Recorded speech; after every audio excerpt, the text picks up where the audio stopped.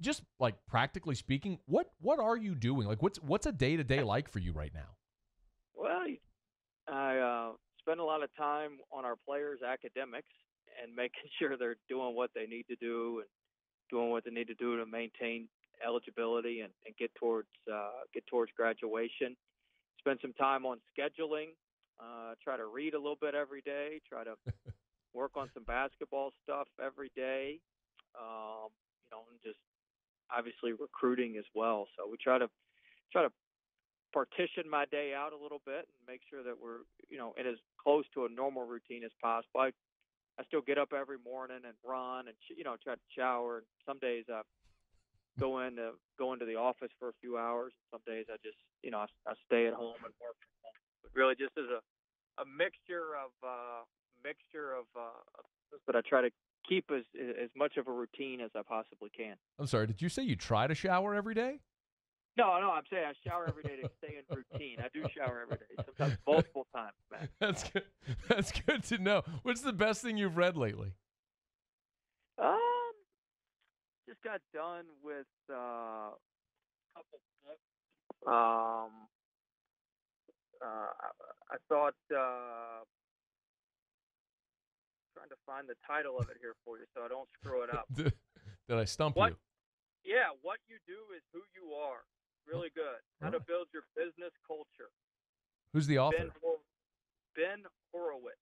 All right. It's actually a really good book. I finished it yesterday.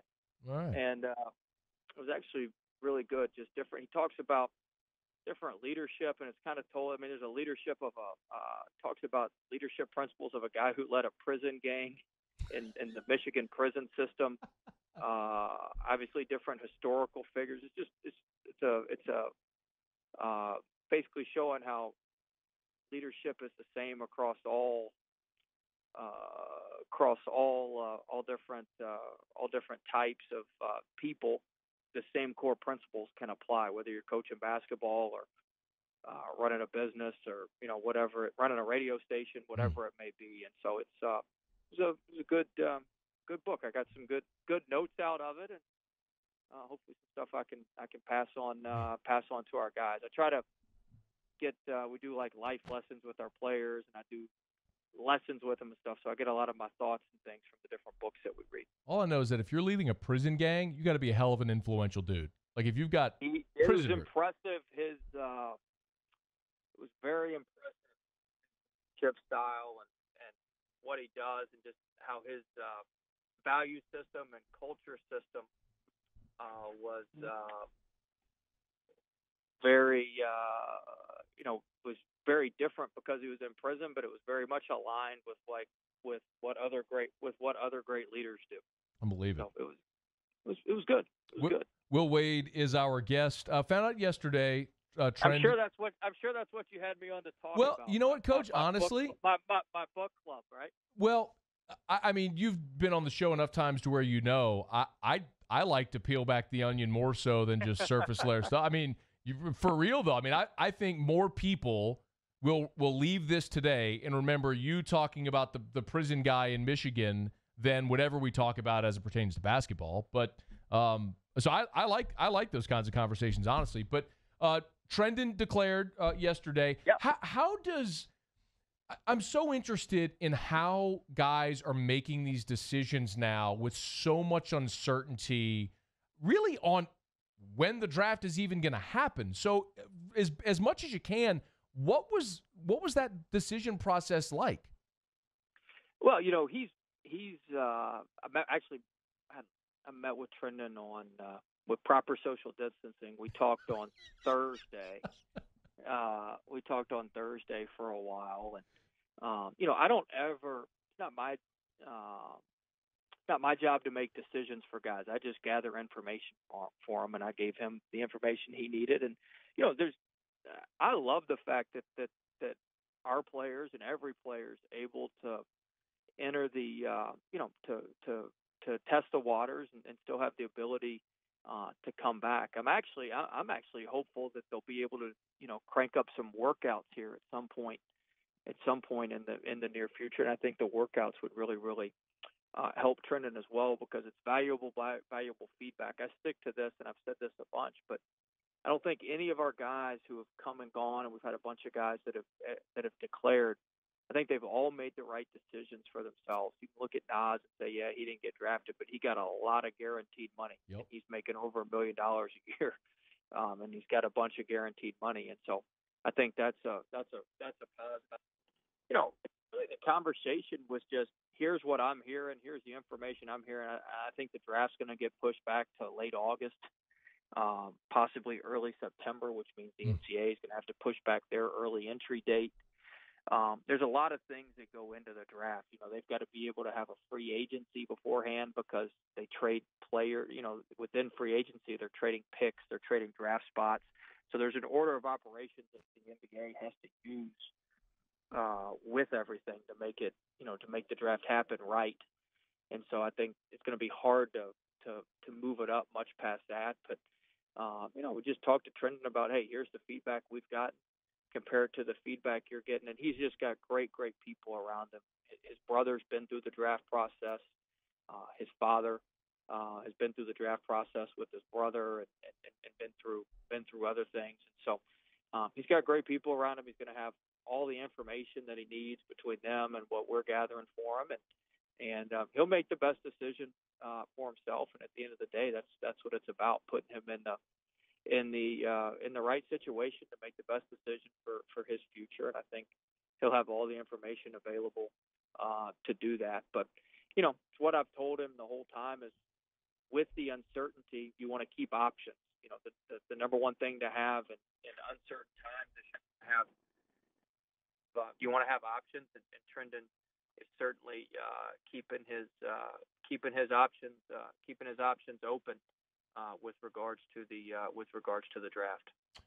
You hit on exactly the thing that I'm most curious about, and you alluded to the fact that you think the NCAA will have to push back the date for declarations and then the opportunity to return. And none of us knows definitively, unless if you do and it's not been disclosed. But what I'm most curious about is if that moves back, right? If the NBA draft moves back, and so the deadline for college athletes to make the decision if they're going to return subsequently moves back, how does that affect you and trying to build a roster for the fall? Yeah, I've been asked that a lot, and my answer's pretty much the same. It's not what's best for us; it's what's best for the players.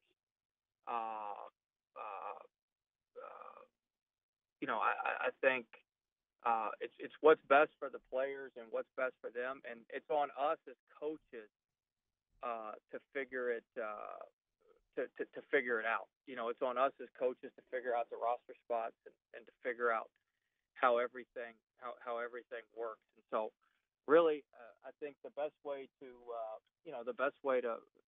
look at it is we're gonna do what we need to do to make sure our roster is the best that it can possibly be, and we'll certainly keep a spot for Trendon. But usually, what happens is, like I said, I knew last week. It's not like Trendon just popped that graphic right. out there. Kent just popped the press release out there and the video we posted today. Like, that was all in the works last week. Like, we usually know a week to 10 days beforehand.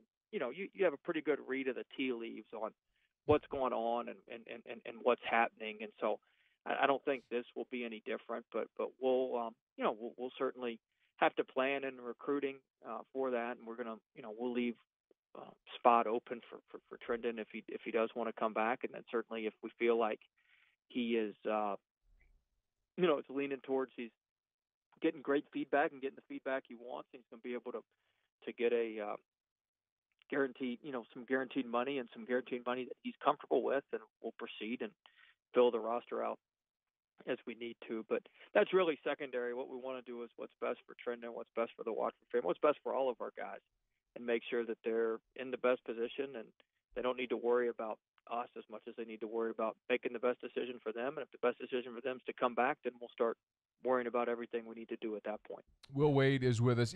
If the draft deadline, though, does move into the fall, I mean, just practically speaking, I mean, like kids would have to be enrolled in school, right? I mean, it just seems like it would be really cumbersome if it does move into the fall.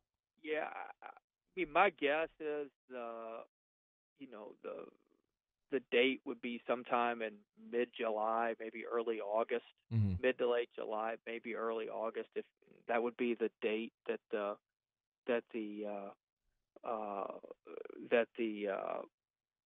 people would that people would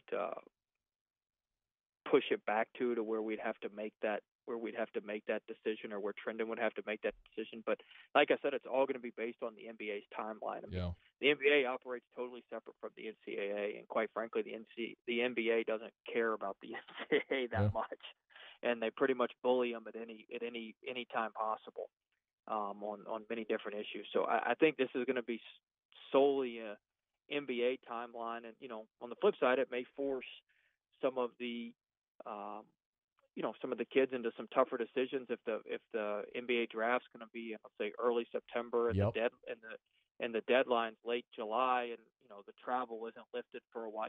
It could really speed things up. But we're just going to have to sit back and really just see how it goes at this point. And I don't think there's any doubt it could put us in a little bit of a tight spot. But hey, that's the nature of the beast, and it's a first world problem. Everybody wants to have a kid who could get drafted and to go through this, so it's definitely a first world problem, and we look at it that way.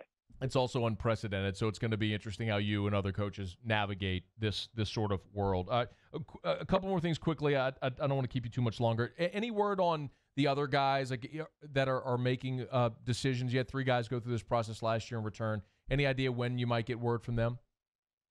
Yeah, I mean, we've I had conversations with Darius Days today, and we talked to Javonte. I mean, I think I don't want to speak for anybody, but I feel comfortable with where everybody is in their process and how it fits with what they need, and so I think we're in a good spot with everybody, and let's just put it this way: I expect we'll have a very, very good basketball team next year. I'm not worried about the guys we got. I think we'll have a very, very good team, and a team that can compete and will compete at the top of the SEC. All right, how many days consecutively have you done your mile? Oh, I keep doing it during the time during all this time off. I've been running. I try to run somewhere between 2.5 and 5 every morning. So getting up and trying to knock it out. Are you into 5 years now? Have you missed ever? No, I'm over. Yeah, I'm over 5 years now. That's incredible. We're making progress. What's it going to take for you to miss? Ooh, I don't know. My original thought was I could do it for 10 years. And so I'm going to see if I can get to 10 years. It's not crazy, right? You're halfway there. Not as crazy as it was when I started. So I'm hoping I can just keep it rolling. Don't twist your ankle or anything, man. I'd hate, that would suck if you just, stepped off a curb and then twisted your ankle. I shouldn't say this, but when I was the head coach at VCU, we played at Rhode Island, and I kicked the scores table so hard I broke my toes. I broke 2 of my toes. And I had to run for a month on these broken toes. It was brutal. It was very, very painful. All right, Coach, I stand corrected. The thing people remember from this is not going to be your book club thing or anything about the draft. It's going to be that you ran on broken toes at VCU. So we had to do. You do what you have to do. It's always a pleasure, man. Thanks for a couple minutes of your time here, and health and safety to you and your family, man. Same to you. Thanks, bud. All righty. He gets it every time.